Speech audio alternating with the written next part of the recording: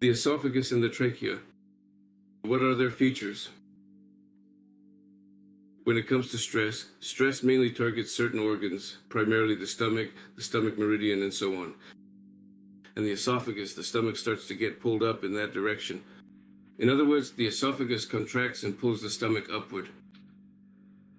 But since the esophagus contracts, it's like Uncle Ivan pulling a bowstring.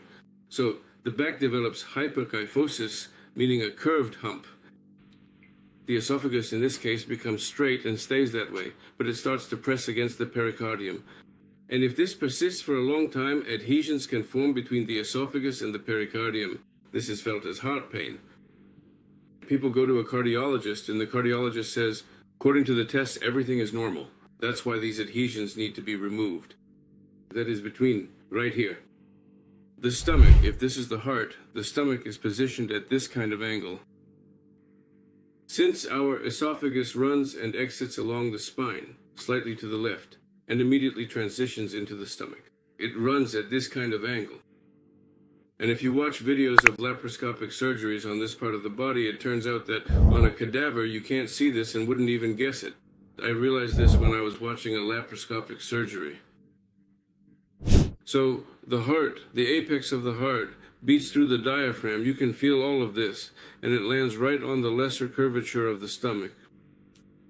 And I only realized this while watching those videos. So it turns out that the heartbeat also massages the lesser curvature of the stomach. But if the stomach tightens up during stress, we can get the stomach back to normal, but then we immediately feel that it sticks to the ribs and the stomach wall again. It feels like they're being torn apart again, literally within a few hours, as if there's some kind of adhesion process going on there. Naturally, this puts pressure on the heart. The heart can no longer function as it should. And what else does this cause? Here, thickening occurs.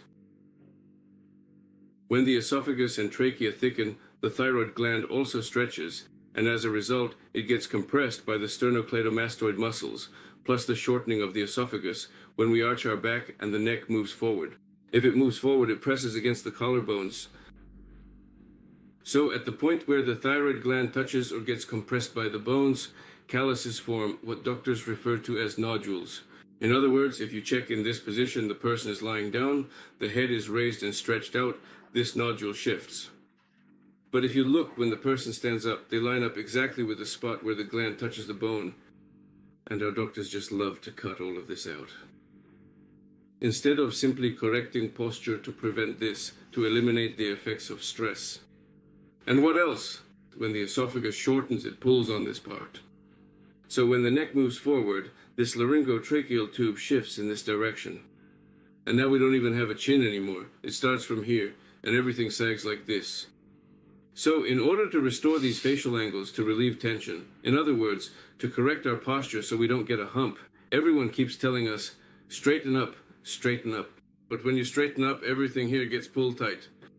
Our task is first, we make the esophagus thinner, more flexible, and start to pull the stomach down. Then we'll be able to work with the diaphragm as well. So right now, see, look here. It's impossible to get under the ribs. But when we pull the stomach down, we can freely massage the diaphragm under the ribs. And also, if anyone has studied the vagus nerve, the heart actually forms in the 5th week of embryonic development, and it's located right here. Then it descends. Naturally, the delicate nerves stretch as well, and that's precisely why we have the important recurrent nerve. Here, the significant vagus nerve gracefully descends, and from it branches off the crucial cardiac nerve, which effectively supplies the vital heart. And around the major aorta, it loops in a distinctive manner like this, and then carefully goes back up here, completing its intricate path. If the vagus nerve descends, it goes down along the spine, and here the esophagus is closer to the spine, and here, after, right where the Adam's apple or thyroid cartilage, cricoid cartilage, thyroid, is already formed. Artery, trachea.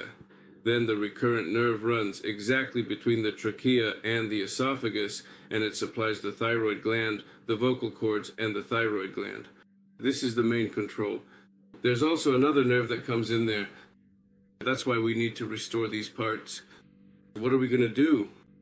What mistakes do people make when doing this exercise? They either press down or something else. Our task is just as this cervical section goes. And so we come and start, look, like a snowplow works, like this, superficially. Yes. So we're not choking the person, we're just starting to work. In this way, we relieve tension along the entire length of the esophagus and trachea at the same time. Naturally, the bronchi are also freed up. And we also bring the thyroid gland back to order, because the thyroid here has been stretched and it's not feeling very good either. But this way, we'll return it to working condition and set it right. And also, for those who work with energy, not everyone will be able to do this right now. Maybe just a few, maybe no one at all. There's also such a thing as an energetic response. You're asking for energy, you're just showing with your hands where you're working, but it's the energy that's doing the work. So you're asking your higher self to restore energy, to restore the energy balance. Especially since here we have the throat chakra, no joke. And when you work, as you can see, I'm pressing very lightly, no force is being used. Now I let go and wait. And now the tissue starts to change. You'll immediately feel the change, you'll notice the sensation, and that's your response, and you let go. And so at a slow pace, you work smoothly like this and restore the energy balance, especially since here you need to restore the chakra energy balance. So now I'm starting to work. You work with smooth, slow movements. First of all, pain occurs when the body doesn't have time to adapt. So for example, you press here and the tissues start to change. The blood leaves this area and the tissues change. But if you do it abruptly, it will hurt. That is, the body didn't have time to adapt, so you always cause pain. In other words, pain during massage is a defect. It's absolutely unacceptable. This is called aggression towards the person. So if there is pain, the body starts to resist. And the more it resists, the more the massage therapist starts to press. As a result, well, it's not ethical to work this way. When you work gently, the body accepts the message and starts to help you. It doesn't resist.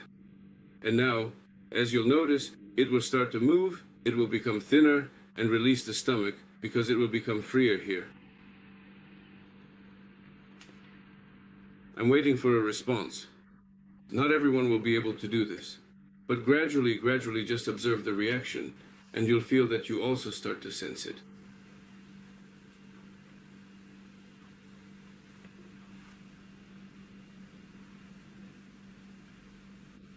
Her trachea is already starting to move. By the way, it's already getting smaller, thinner. Keep working.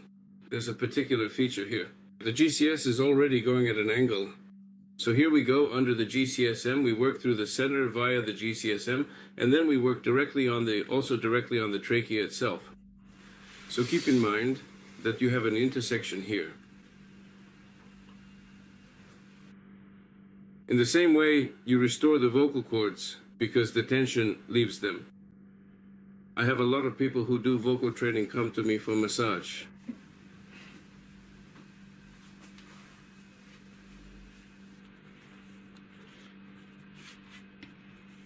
And notice at first the movement was only here near the collarbones, but there was no movement toward the mediastinum.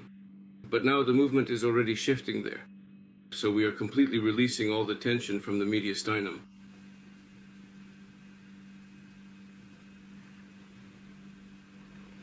And now it moves very easily.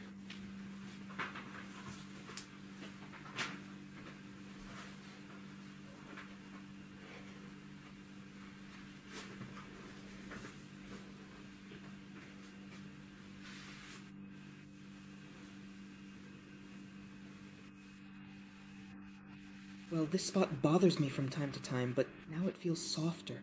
Even your little skirt has gotten smaller. It's getting smaller because its diameter, as you can see, has already decreased significantly.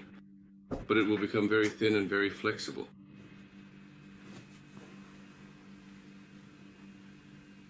Like with the Adam's apple. Can you also get rid of the Adam's apple like that? So, the Adam's apple, first of all, it's on the outside, it's the thyroid cartilage covering it, and across there is a ring called the cricoid cartilage. And there are two vocal cords there. That's already the arytenoid cartilage. And what we're doing here is we're actually restoring this.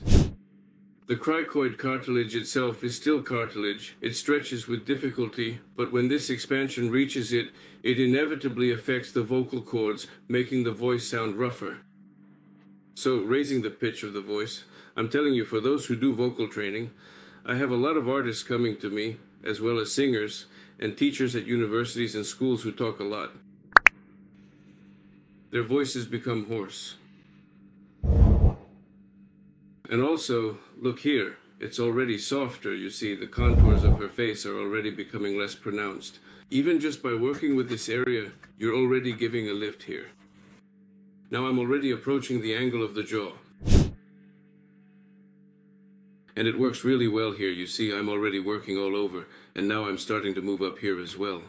Because if the neck moves forward, the trachea comes in here, and this area also starts to sag, pulling downward as well. That's why, in these areas, you process them at the same time. But here, since she's still young, she doesn't have this sagging yet, but because of the enlarged trachea, I chose her to show that this isn't a sentence, that it can be fixed. You see, it's already become smaller. And only where the cricoid cartilage is, it still keeps the size of the cartilage. And now, after we've done all this, our task is to stretch it out a little bit this way. See, I'm pulling it slightly toward myself from both sides like this. It should also start to move.